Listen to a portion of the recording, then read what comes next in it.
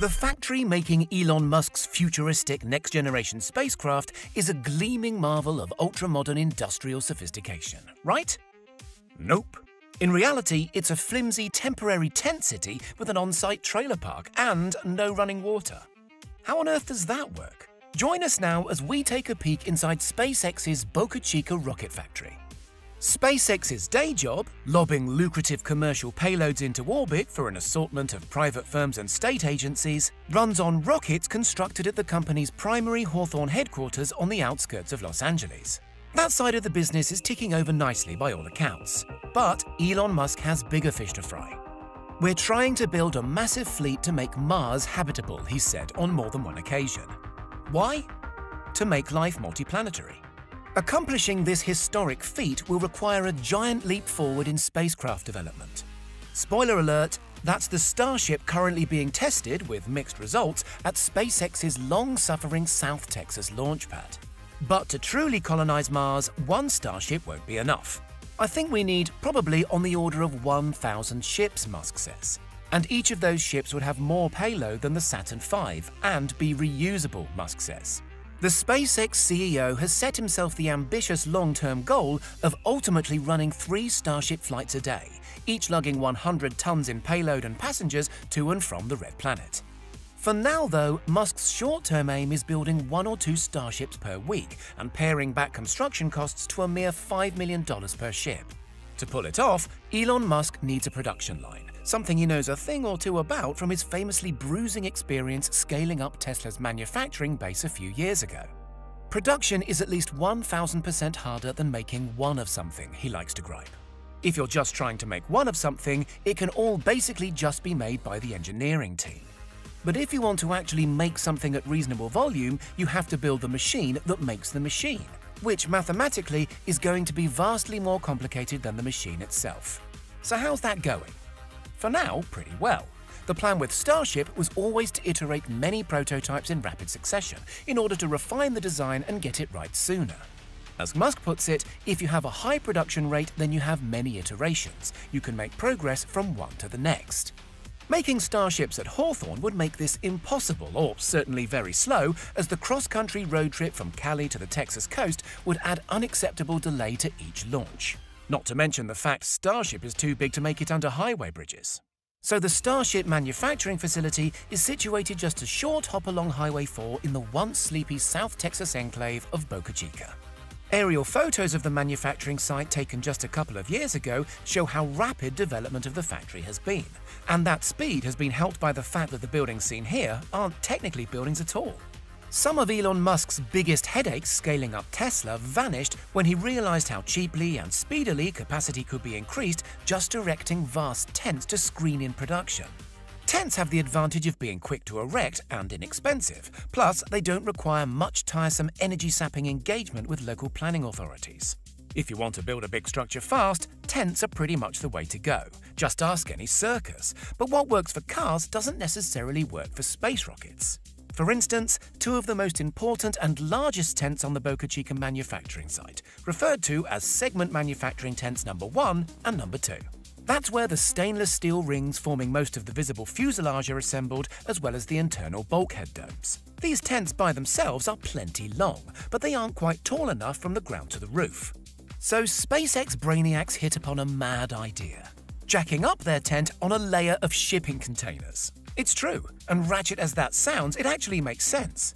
Like tents, shipping containers don't need formal planning authorization, and certainly no foundations. They're easy to reconfigure. They're heavy too, handy in windy spots like Boca Chica, and they can be used as storage or even offices.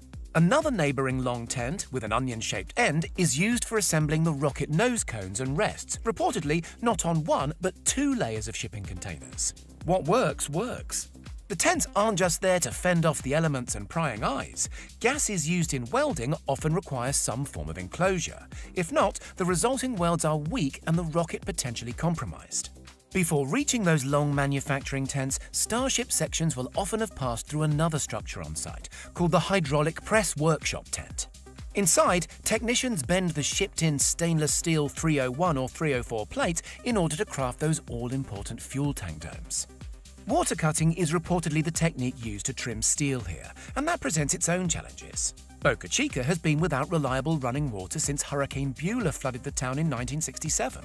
So SpaceX has erected its own water tanks on site, one of them a playful upcycle of the long-ago retired SN2 prototype rocket. The so-called propulsion building is where the pipework and plumbing supporting Starship's Raptor engines and the engines themselves are put together and checked.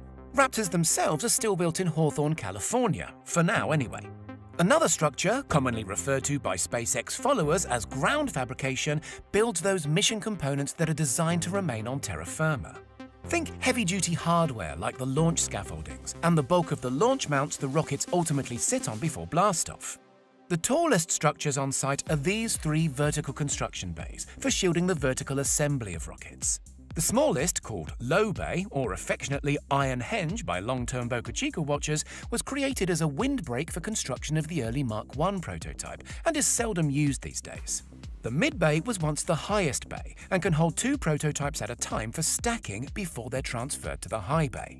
The current high bay, at 80 meters tall, dominates the skyline and is where all finished prototypes roll out from at present. Elon Musk has jokingly suggested one day he'd like to put a bar up there with a glass floor so punters could look down on the futuristic construction taking place beneath their feet.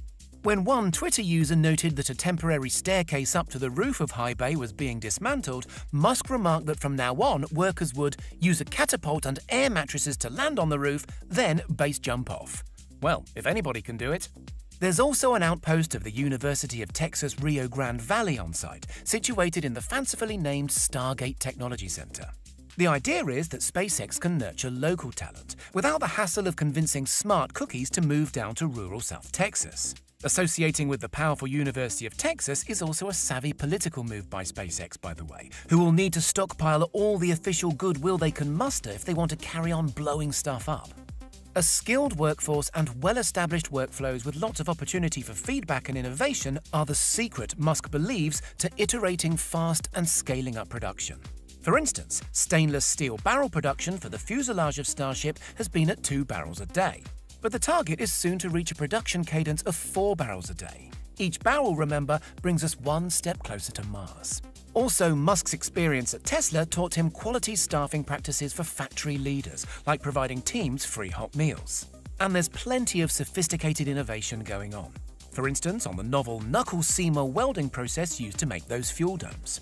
Combining touch automation with a shielded X-ray pass to check for imperfections, this new Boca Chica invented process has turned an all-day job into a routine task that gets done in hours. And as for the corporate culture, Elon Musk clearly has the money to hire and is apparently happy for workers to recommend friends and relatives for positions at the facility. Staff maintain a 3 days on, 4 day off rota system, often staying in dedicated RV parks in the shadow of the high bay. Fancy it ain't. But Musk's hands-on approach means he's content to his own decisions, even those that lead to catastrophic failures. There's plenty of forgiveness if you pass me the buck, he said. There is no forgiveness if you don't. Going forwards, the facility will surely expand. It's probably already expanded by the time you've seen this video.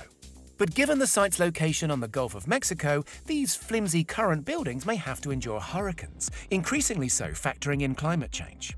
The thinking is that Elon Musk would rather quickly erect a cheap structure, then rebuild in a crisis, than invest heavily in a decade-long conventional build, because it's quicker.